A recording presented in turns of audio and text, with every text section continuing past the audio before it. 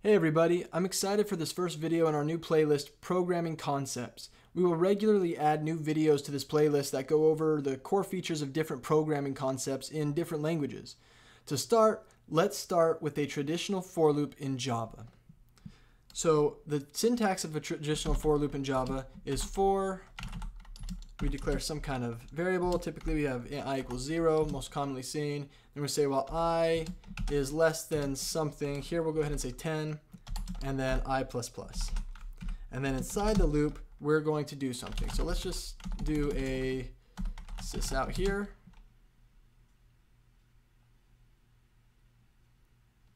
And let that load.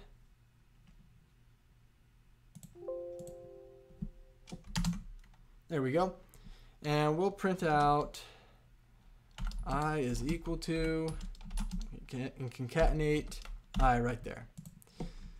So if we run this, we're going to go ahead and see 0 through 9 printed out there, right? I equals 0 all the way through I equals 9. But let's take a closer look at how this actually works.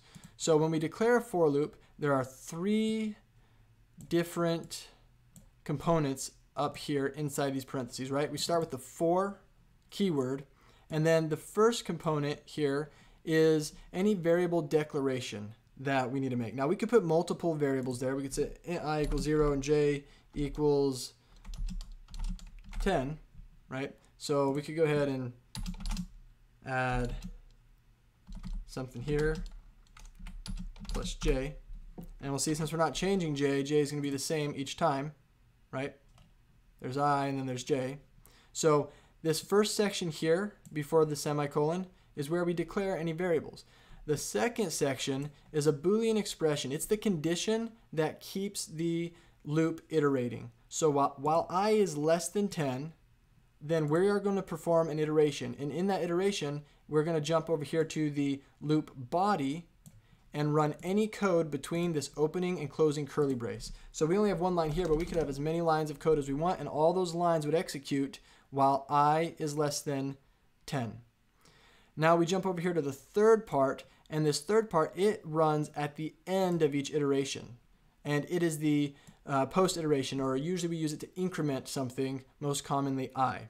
So what happens is when the code's running, we hit here for loop, this variable is declared. We'll get rid of this j for now.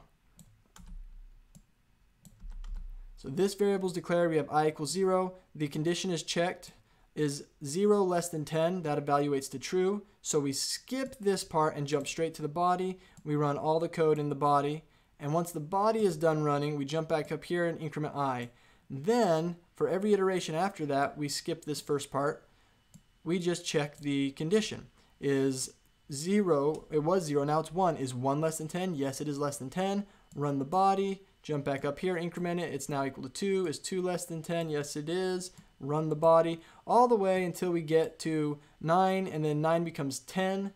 And when we check here, is 10 less than 10? No, it's not. 10 is equal to 10, but it's not less than 10. So we don't run the body anymore. We jump outside of it, and we run whatever code follows the loop. So if we do another sys out here, we can say loop ended, save that and run it.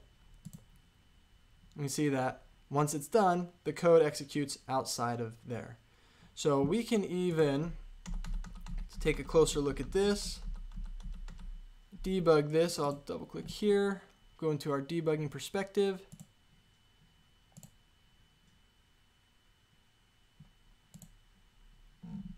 And we can see there it's running, it stopped right there. We can watch what's happening here. So I'm going to step over. Right. So I right now is equal to 0. Step over again, it prints it out. And now I is still equal to 0 right now. If I hover over it, we see I is equal to 0. But if we step over again, that means this has now ran. And we've got I up here. We can see the value. It's now equal to 1. So we step over it again. We print out the next line as we see down here. We jump back up to here. I is still 0 until we run that line again. So step over it. It was 1. Now it's 2.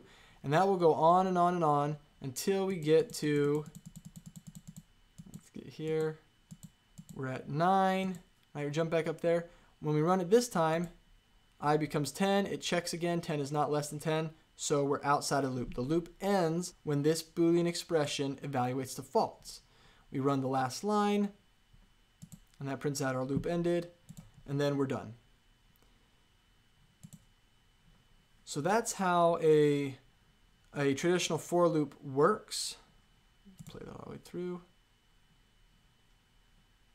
That's how a traditional for loop works. We use loops anytime we need to perform code over and over and over again, right? To iterate or perform the same set of code multiple times, so we don't have to repeat that code line after line. We also use loops anytime we need to perform an operation for each element inside of a collection or an array of some sort, because again, we're performing the same actions over and over again. So loops are very useful, especially traditional for loops, if we need to keep track of some kind of index and perform our operations over and over again.